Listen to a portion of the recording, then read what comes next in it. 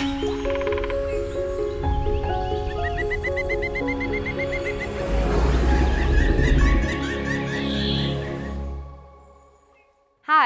I'm Krista, the Curator of Education at the Illinois State Museum Dixon Mounds, and I am here today with our Curator of Anthropology, Logan Pappenfort. Logan, can you tell us about the significance of the Central Illinois River Valley? I'd be happy to. So the Illinois River Valley is tremendously important not only to the current occupants of Illinois, but also to Native people who have occupied Illinois for thousands of years. It's very different than other rivers. You hear about rivers cutting deep into the landscape and causing erosion. Well, the Illinois River is actually a remnant of the ancient Mississippi. And this causes the Illinois River to be exceedingly flat and long with a low gradient of change. And this low gradient causes what we call backwater lakes. What these backwater lakes cause are an abundance of environmental resources. And when I say environmental resources, I mean fish, waterfowl, land mammals, aquatic plants, as well as all multitudes of other species. Now, what these environmental resources attract is, of course, the occupation of people. And that's where Native people come into the picture, because as many of the resources are here to utilize, then the people will follow those resources. And these types of backwater lake environments were not unique to where we stand here at Dixon Mounds, but they were dotted all across the Illinois landscape up and down the river. Because historically, before the lock and dam system occurred, when the water would overflow, it would naturally create these kind of environments, which the animals would utilize.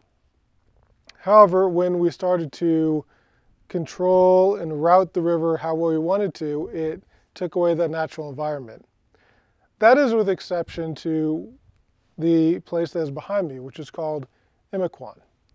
The Emiquon Preserve is approximately 11,000 acres and is owned by the Nature Conservancy and the U.S. Fish and Wildlife Service. And it's a native place name. Emiquon means spoon in Potawatomi and squash in Peoria. And so this was a place of heavy occupation of not only those two tribes, but many native tribes. And this is how we know that historically they were there, but if we look at the archaeological record, we also see thousands of years this occupation taking place. And when we look out across this landscape, we can see over 7 archaeological sites. However, those are just the ones we know about.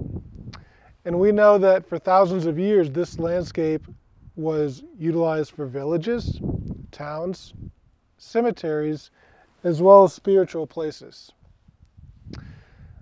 But the river is even more important than the amount of environmental resources it provides to the people. It also provides an immense network of trade. Because you see, unlike in Europe where there's beasts of burden and roads and things to help with trade, in America, there's the rivers. And the rivers have always been extremely important to Native people. Many Native people, you can even trace their origin stories to the rivers. And so when we talk about the rivers as our way of life, we truly mean it. Going up and down the river with goods to trade as well as offerings to give was a key part of our life before removal. And so this is also what led to some of our most important agricultural crops, such as corn, being introduced into this area. And so, as you can see, the Illinois River is not just a place, but for many Native people, it is a home. Thank you, Logan, for sharing that information. And thank you for joining us today.